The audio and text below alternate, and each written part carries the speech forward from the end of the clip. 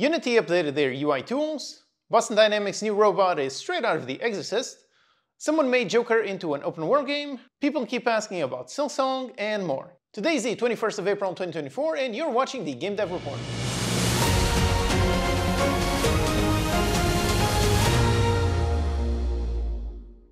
Starting off with the Unity AI update, as of now all 5 Muse capabilities are now usable directly inside the engine. You can generate textures and you can generate sprites. You now also have access to the pre-release of the Animate. This tool lets you generate animations from text prompts, and Behavior, which lets you generate behavior trees for doing things like enemy AI. And Muse Chat is also now available directly in the editor, which brings with it one huge bonus. Now it is project aware. I'm extremely curious to try out all of these tools. Animate sounds very useful, and Muse Chat, being project aware, makes it sound like it's insanely useful for doing things like debugging or project brainstorming. They also published a GDC talk all about doing AI inference directly on device. That sounds like a really interesting topic, so I'm definitely going to watch it. And for non-AI news, they put out a really nice, really interesting 48-minute tutorial all about their game Happy Harvest, which is made using URP. It goes through how to model new crops in Blender, how to create textures and normal maps, how to set up the lights, set up the prefabs, and even work with UI Toolkit. Yet another awesome thing is the updated URP and HDRP ebooks. These are completely free and contain a mountain of information. They are literally over 300 pages long. These are super detailed, super in-depth, so if you want to learn anything about how rendering works, I definitely recommend you give this a look.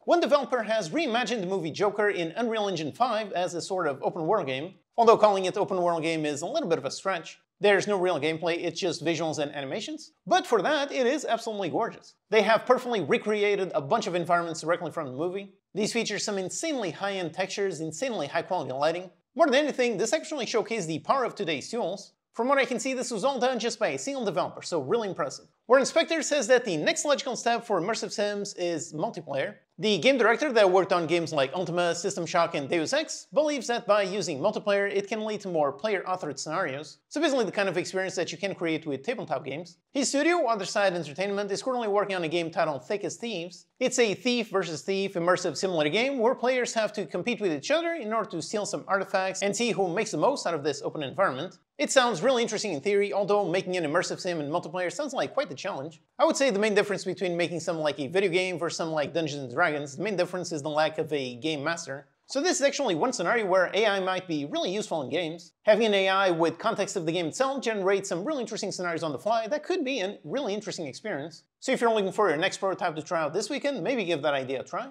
In a bit of nice news, the devs for Playdate have collectively earned over $500,000. That's over 150,000 copies sold. That's a really very nice amount for what is a very niche device. The Playdate is a tiny physical handheld device with a really strange crank. All of the games are built specifically for this device. These types of niche things can sometimes be really useful for indie devs. Even though you might not sell 1 million copies, just the fact that there is so much less competition, there's only a handful of developers, just that might help you stand out. Although of course, getting on these devices also is one of the things that requires lots of networking. So it can be tricky to get in, but if you do get in, it can have some nice bonuses. Over on Reddit, there's 2 really awesome postmortems. One is on the game Stellar Settlers, which is a colony building sim with a really nice, really chill vibe. On Steam, it has over 200 very positive reviews, and according to the developer, has sold 10,000 copies and generated 70,000 in gross revenue. They launched into early access with 36,000 wishlists. It was made quickly in just 6 months with a team of about 4 people. And on the other side, we have Minami Lane. This is a tiny, cozy street management game with some very calming vibes. A 3-person team built this game over the course of 6 months. It's already got 1,500 reviews. They have sold over 50,000 copies, which equals over $200,000 in gross revenue. This one launched with 50,000 wishlists. The wishlist count actually started off strong right away. Nowadays, visuals are extremely important, so having a game that looks visually interesting and has a unique concept, just that alone can push your game to the top right from the very beginning. And then of course, it completely blew up during Steam Next Fest. These 2, I think, are really great examples of how you can build something really awesome in just 6 months, so you don't have to spend 3 to 4 years making your very first indie game. My advice is always make smaller projects as opposed to really big ones. Okay, so now let's move on to the tech news. Boston Dynamics has unveiled their latest iteration of their Atlas robot. They made a video showcasing all of the iterations to get to this point. It's really awesome, it's really quite incredible how far robotics has come in just a handful of years. The new Atlas has no hydraulics, it's only electric motors. This is their most advanced robot yet. One huge benefit of that is how it has no limitations in terms of movement. Some people think this becomes quite a little bit creepy, quite a little bit like The Exorcist, but it certainly makes sense that robots should not inherently have all of the regular limitations that human beings have. By having none of those limitations, it gives it an insane amount of freedom. In an alternate universe, if I hadn't gotten into game dev, I would have loved to explore robotics, so personally I find this really fascinating. And now a quick message from our sponsor, which is me. If you want to learn how to make games, or make websites, if you want to learn robotics, electronics, or just about anything, if so, then learning C# is a super useful skill you can learn for free right now over here on YouTube with my C# course. You can watch the free videos or get the premium version, which includes interactive exercises and a ton of other bonuses to help you learn by doing. Check it out with the link in the description. The Meta Quest 2 got a permanent price cut to $199.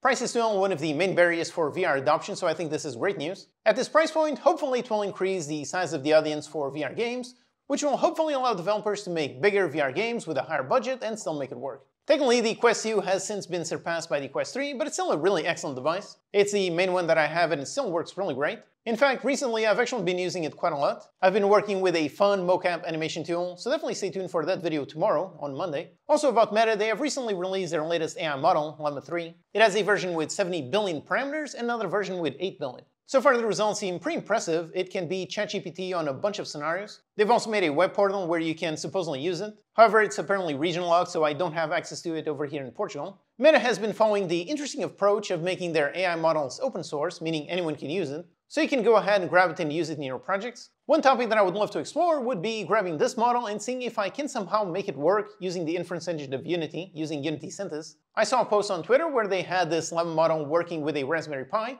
So if it works in there, then I assume it would work inside some kind of Unity game, either on desktop or on mobile. Apple has started allowing emulators on their store, and Delta has been added to it.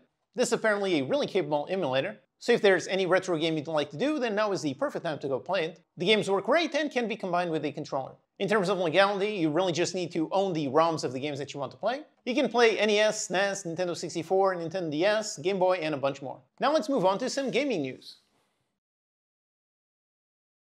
A game 14 years in the making is now out. It's called Harold Halibut. It's a very interesting game with a very unique visual design. Just by looking at it for 1 second, you can immediately tell that this looks like something quite different. Nowadays, if you want to stand out, you need to be visually unique, and this is an excellent example of exactly that. The game features a very unique stop-motion style. The gameplay itself is a story-rich adventure. Steam reviews are sitting at mostly positive, with some of the negatives being fetch quests and it's a little bit too drawn out.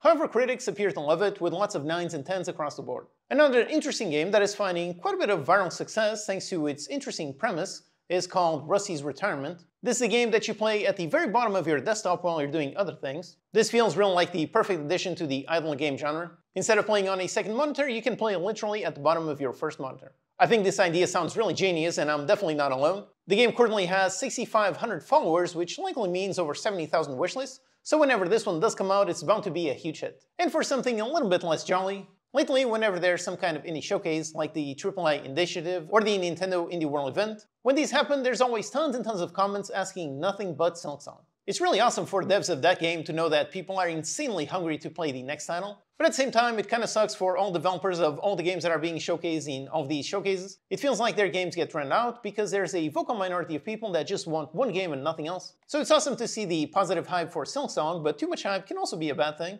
Although the great news is that indie games continue to be more and more awesome. If there's anything you want to play in pretty much any genre, you can always find something great. And now let's go over to the quickfire rounds.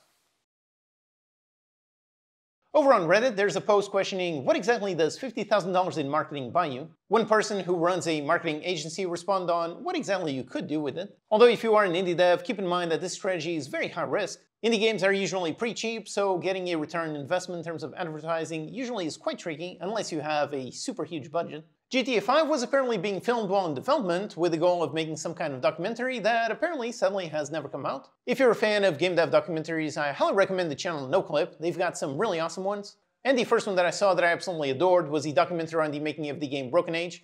It was part of the Kickstarter. I backed it just because of the documentary and I absolutely loved it. Then here's an interesting question. Why do most solo devs keep remaining as a solo dev even after getting a massive hit? I believe the answer to this question is exactly the top comment on the post. It simply says how managing people sucks. Personally, I have no interest in managing people, so even if one of my games became a massive hit, I would not go out and hire 20 people and make a massive indie studio. I'm really a big fan of making small games, either completely by myself or in work with 1 to 2 other people. Then a very common post about all of the issues that you can find with doing indie game marketing nowadays and how it's really hard to reach people. Although in this example I would say it just needs a tiny few things in order to find success, but maybe I'm biased because I'm already a fan of the genre itself. I wrote a reply to this post with my marketing tips for this dev, and maybe some of those might also be helpful to you. And to end on a positive note, here's a nice fun comic all about life after 30. I really dislike hearing people say that something like, oh, your 20s are the best years of your life and it's all downhill from there. My personal experience has been the exact opposite. I'm 35 right now and my life is 100 times better than during in my 20s. So if you're also in your 20s and you're struggling through life, just know it can get better. Nowadays, your 30s, 40s, and 50s can definitely be the best years of your life.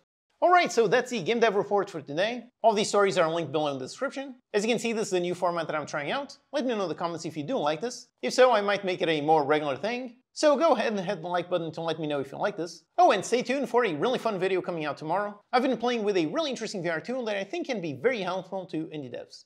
Alright, so thanks for watching and I'll see you next time.